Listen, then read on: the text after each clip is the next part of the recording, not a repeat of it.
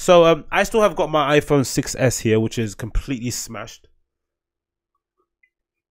As you can see here from the camera, right? It's completely fucked up. It's smashed to smithereens there, all broken up. I dropped it a few times, as I usually do, and then I think one time that I did drop it when I was going out one day at a club. I dropped it on the floor and a car ran over it, but it didn't break it overall, which is fine. It kind of just smashed the screen, which is great. But I've kept it. The reason why I've kept it because the iPhone 6 still has Touch ID. And I love Touch ID for contactless pay. It's my favorite thing. And when the iPhone, I think 8 is when they introduced the face recognition thing. I think it might have been 8. I was really bummed out. I think it might have been 10 actually, maybe the iPhone X. Whatever it was, I was really bummed out because I love Touch ID. I think Touch ID is one of my most favorite features of the iPhone of late, right? When contactless pay came around, it took a while for people to kind of adopt contactless pay because, you know, there were kind of concerns about privacy, about the ease of how much you could spend, about the limits on it, blah blah blah blah. But over time, you know, with people having, you know, busy metropolitan life, you end up in a rush. People just tend to always want to tap and quickly move on, right? Don't take receipts and keep it moving. And contactless pay is a good way to kind of circumvent that. You kind of link it to your card, and it's all kind of stored on there securely on your phone. And all you got to do is kind of raise it up to the reader, tap with your fingerprint, and it kind of pays for it automatically. And I kind of was more comfortable with that as an action overall, as opposed to kind of raising the phone up to your face. And then, do you know what I mean? It just didn't, that kind of action just seemed a bit weird to me overall. I just liked how intuitive it was just holding the phone in your hand, because it's what you do naturally with your card anyway.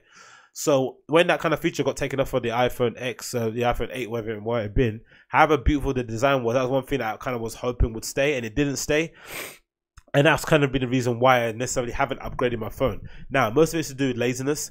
Most of it's to do with the fact that it's quite expensive, the phone anyway. But majority, if I'm really honest, is the fact that, you know, the camera quality on the iPhone 6s is pretty high still. I can still record in 1080p if I want to record a quick YouTube video or whatever. If I want to take a really high definition picture, I can do that still at this moment with this phone. And it's got the benefit of Touch ID. But this top trends report from 2019 also kind of eschewed the things to me, because there's a thinking in the industry that what's going to happen is that they're going to bring back Touch ID. I saw a rumor, but it's going to be with the glass, so with the bezel-less screen. So you know how the iPhone X is, where it's got no bezel right around it. It's going to be the same, but just on the Touch ID on the actual screen, which is going to be fucking insane to see, right? I can't wait. So basically, effectively, the home button will come back, but it won't be the home button as we know it. It won't be this kind of physical home button that we have here, right? It won't be this one. It'll be like a home button that will be on the glass, right? Or it'll be a home button that comes up whenever you need it. And I thought that was quite interesting. So I've got the top trends here that I'm going to quickly run through and show you. Number one trend that was quite funny that I didn't see the point of is foldable, because I'm sure some of you saw pictures of it, images of that. I think it was a Samsung phone that can kind of fold. I didn't really get the point of it. Why would you want a foldable phone? I would always imagine if you had a kind of a new tablet, a new iPad Pro, or whatever, maybe you just have a bag that was adequately kind of fitted. You wouldn't necessarily be buying a coat that would fit that whole thing in one place. Just wouldn't be that comfortable to wear. But this article says here, we've already seen 2, well, 1.5 really, and you can be sure we'll see even more as smartphone manufacturers scramble to figure out next big thing. Which is weird, isn't it? Why do you? It's so, and it's such an old school. It's such a old school kind of idea, isn't it? In a new age, right? A foldable phone. Why would you want that? You just, the whole idea of the foldable phone is that you can only so much you can fit into a small device, right? But we're making our phones smaller and thinner than they've ever been before of yesteryear. So now they want to get things in bigger devices, but they also want the added advantage of making them small, be able to be foldable.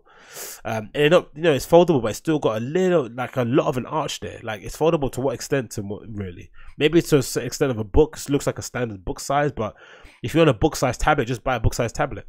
Anyway, the article continues here. The Royal is fascinating, but its execution leaves something to be desired. Samsung's prototype, meanwhile, is just that. The company made it the centerpiece of its recent developer conference, but didn't really step out of the shadows of the product, almost certainly because it's not ready to show off yet. So, okay, so that what we saw was a prototype, okay, of the Samsung device. Check that out later.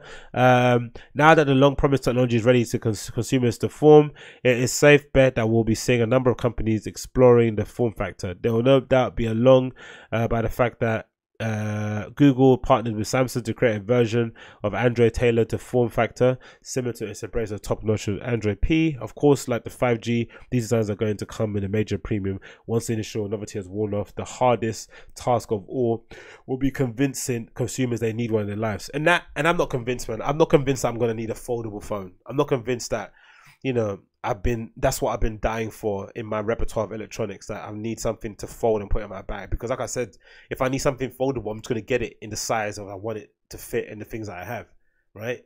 That's main reason why I've got an iPhone. I don't have an iPhone XL or one of the bigger ones, is because for the most part, especially previously, now not so much now, but a couple of years ago, I was just, for the most part, I only just wore skinny jeans. Right now I'm wearing quite a lot of baggy trousers, but if you're wearing skinny jeans all the times, you can't necessarily have a massive phone in your pocket. It's not necessarily that comfortable, especially skin tight jeans. So it's just functionality. I'd carry like a smaller phone, and usually I'm always having books in my bigger pockets anyway. I wouldn't necessarily want a book and an electronic thing in there, just too heavy. So the idea that I'd want a foldable device just a little bit ludicrous to me, because I want stuff that's going to fit into my life. I don't want stuff that I'm going to need to bend and cajole into. It just doesn't make any sense personally. If you're gonna do that, you might as well why not have a foldable laptop? I guess laptops are already foldable, but it just doesn't make any sense. Anyway, it continues to my favorite piece here about the embedded fingerprint readers. So the flip side on the race for infinite displays is what to do with the fingerprint reader. Some moved it to the rear, others like Apple did away with it in favor of face scanning. Of course, for those unable to register a full 3D face scan, that tech is pretty easy to spoof. For that reason, fingerprint scanners aren't going away anytime soon. Great to hear. OnePlus 6T was among the first to bring the in-display fingerprint scanner to the market, and it works like a charm. Here's how the tech works, quoting from one write-up from a few months ago. When the screen is locked, a fingerprint icon pops up showing you where to press. When the finger is in the right spot, the AMOLED display flashes a bright light to capture the scan on the surface from the reflected light. The company says it takes around a third of a second, though in my own testing, that number was closer to 1 second or sometimes longer as I negotiated my thumb into the right spot. Samsung S10 is expected to bring that technology when it arrives around February timeframe, and it wouldn't be surprising to see a lot more manufacturers do it. So at the moment, it's not quite where it should be, right? It takes a little bit too long to do. I say too long, it's 1 second, right? But you know how people are with smartphones, they want things to be done in an instant, right? So it's taking a little bit longer than what it should be. But if they get it right, if they kind of perfect this and kind of get it where it needs to be, then we're going to kind of do away with Face ID. Because again, Face ID can be spoofed on. I've seen videos of people buying those really expensive like silicone masks and then being able to kind of, unlock someone's phone. But, that's a hell of a lot of trouble to go to someone to unlock someone's phone. But it can happen, don't get me wrong. But I think the easy way to do it is really the fingerprint ID for the most part. It works better. It's intuitive. It's something that everyone's kind of comfortable to do for the most part, because you're usually always holding your phone in that fashion anyway. So for you to kind of just press it on there is a much good idea. I like the idea that when your screen is locked, the fingerprint icon comes up, so you can just place your finger on top of it, which is great. I'm assuming it's going to be quite difficult doing a glass screen, but for the most part, in most places that have fingerprint scanners, it usually is kind of like a glassy sort of screen, right? For the most part, I'm assuming. Interested to see how they develop it. I'm interested to see how Apple do it overall. So that will mean as well that we'll probably see the end of notches and stuff as well, and bezels on phones, because they're able to do probably like edge-to-edge display. But those are some of the trends that are happening so far in the mobile world. Or from TechCrunch, you can check that article out. The article is titled the top smartphone trends to watch in 2019 from TechCrunch. Again, I'll link this in the show notes for those that want to read it fully. But there's some good little notes on there for you to kind of like spec out there. But I'm happy to see that they're going to bring in fingerprint scanning on a glass screen.